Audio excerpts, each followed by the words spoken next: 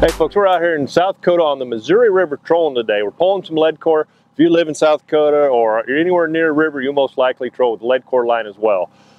I get asked a lot of questions. What are those rods you're using? I got two 12-foot rods sticking clear out the boat. These are some long rods.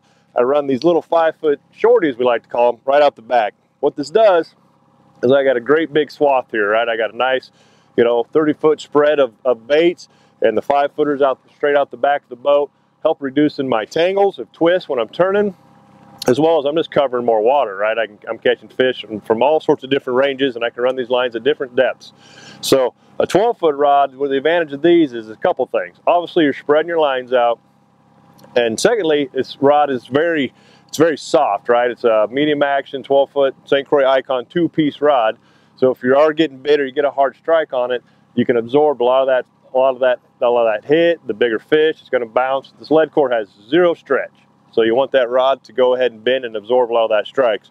Now with the short rods, obviously there's less rod to fight that fish with. However, what I do is just keep the drag set a little bit loose, so when that initial hit goes, they can pull a little line out if anything, and then I have zero problem at all landing fish on these things. We catch a ton of fish on these short rods without a problem losing them at all. They're still very soft up top.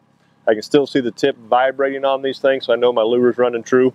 Absolutely love these shorties, and they're great, for guiding, especially if you got kids in the boat. These are a lot easier to reel fish in on than a 12-foot rod. So those are just a couple of advantages of running these 12-foot and 5-foot spread.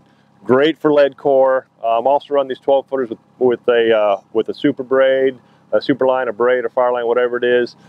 Same principle. It's going to help absorb some of those big fish bites real well. So head on over to St. Croix's website and check these out, the St. Croix Icon Trolling Series rods, and get yourself set up today.